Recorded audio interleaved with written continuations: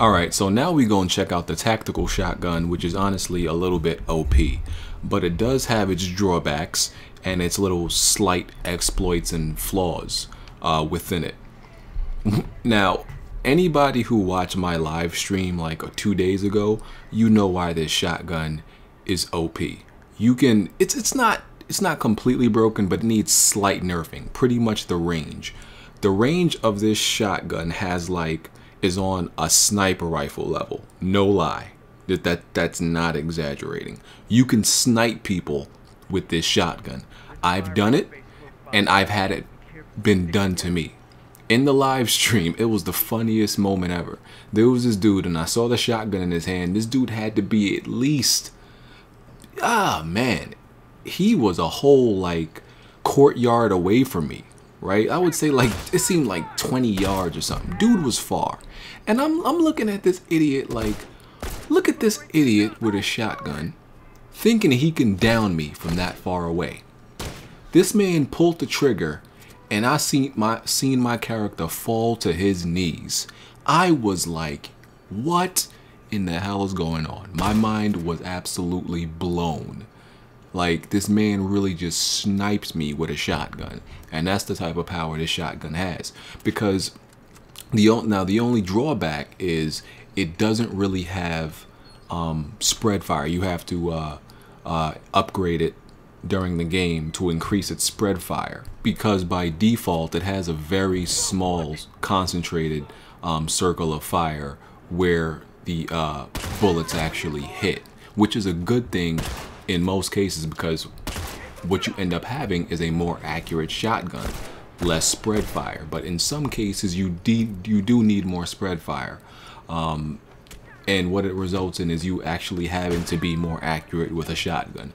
You can't just spray and pray in a general direction and expect to hit somebody with this shotgun. No, you actually have to aim directly at the person. With the other shotgun, the purchasable shotgun, whether the sawed-off or the regular shotgun, you could just spray in the general direction. They're gonna get hit. Not this shotgun. It's, like I said, it has a very concentrated reticle of fire. So, and you're gonna see I actually miss, like, there's like at least 2 times during this video I miss point blank. Like, dudes was literally right next to me and I miss with this shotgun, just because, and that's the kind of exploit with this shotgun. If someone is close enough to you, it's like the some of y'all may know what I'm talking about if you play Last of Us. There's certain situations where somebody may be right in front of you, and you're aiming directly at them, but for some reason it's like the camera angle shows you that you're aiming directly at them, but for some reason the bullets seem to go through them. You're aiming at them clearly, right? But I guess it's just the kind of twisted camera angle that kind of obscures your vision and makes you think you're aiming directly at them, but you're not, and it just shoots to the side of them or through them. I don't know, but sometimes it happens. Not only in this game, but in other third-person shooters. I really think it has something to do with the viewing angle of how you're shooting. But yeah, they definitely think they need to nerf it a little bit. Just the range. That's all they need to do is nerf the range, because it's just, look at that. I mean, this is pretty much the purchase shotgun without having to purchase anything.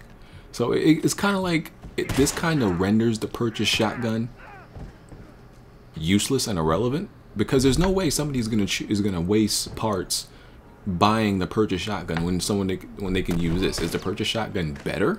Yeah, but it's not. So look at this idiot get shivved. He let this guy run right around him. But it's not so much better worth, buying over just using the this one as a default loadout. It's not that much better. Oh, and they also, I didn't talk about the skills. There were a few cool skills that Naughty Dog released with these DLC weapons, like Jack of all trades 1 and 2, which gives you the ability to use 10 different perks. That's crazy. Some of them are not exactly perks, the perks I would use, but you can't argue with having 10 perks. There's no downside to that. Like, the most you can have in a loadout is like maybe 4. With Jack of all trades, you can have 10 on. So that gets pretty, you know, it renders itself very useful in many different situations. You know, I have that perk in a loadout. You know, I fool around with it sometimes. The only drawback to that loadout is not having Covert 2 on. I cannot play this game without Covert 2 because I'm just not letting myself be a victim to all these listen mode scrubs. Like, look at here, right here. Point blank missed him. Point blank missed him. I aimed a little bit to his left. Like, if that was any other shotgun, I would have killed him. But because I was slightly to his left, and this shotgun is so actually accurate to what you aim at, it didn't even hit him. In real life, a shotgun would have at least took his arm off because I was still aiming at his arm, right? Even with any other shotgun, like I said, that would have took his arm off. But no, not with this one. That's just a straight up miss.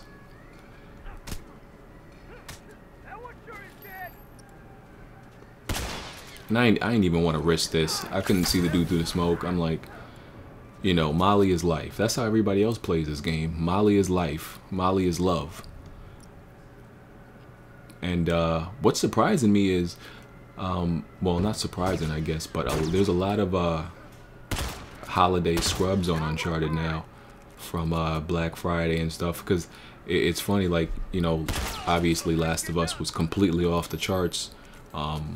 The sales charts for a while since it was released, like re-released during the summer, and usually even during sales, games don't make it completely back onto the charts, even when there is a sale. But this sold like over 400,000 during like the holiday season, so there's a lot of Christmas noobs.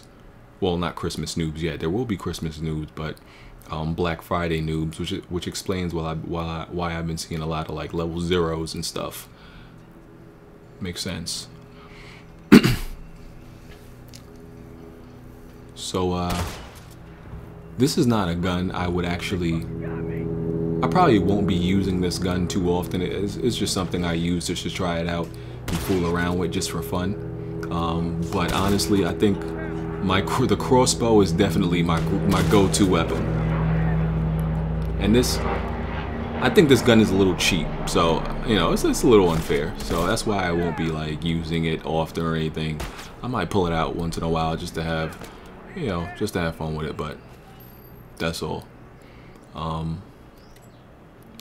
yeah, I'm surprised like more people haven't been using this shotgun. I mean, of course you have to buy it, that might be why, but yeah. Also the burst pistol. People have been telling me the burst pistol is a beast gun. I'm gonna do a video on that too.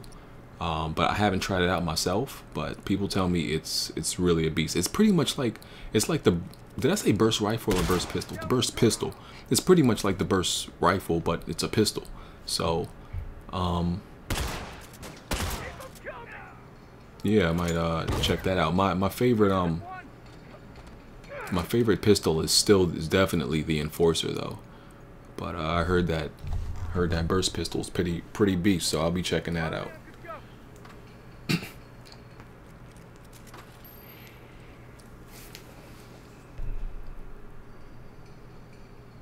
And these guys got absolutely slaughtered, of course. No surprise there.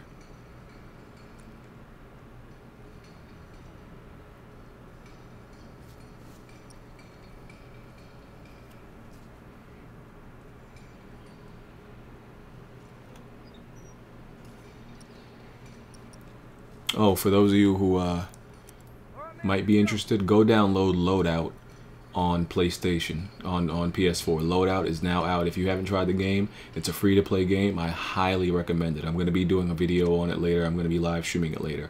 It's free to play. It's a good game. It's a third-person shooter. It's like a Team Fortress type of game. I used to play it on PC. It's really cool. Go check it out. It's free. It's free 99.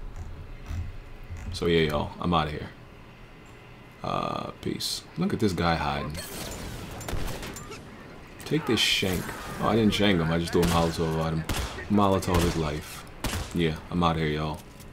Peace.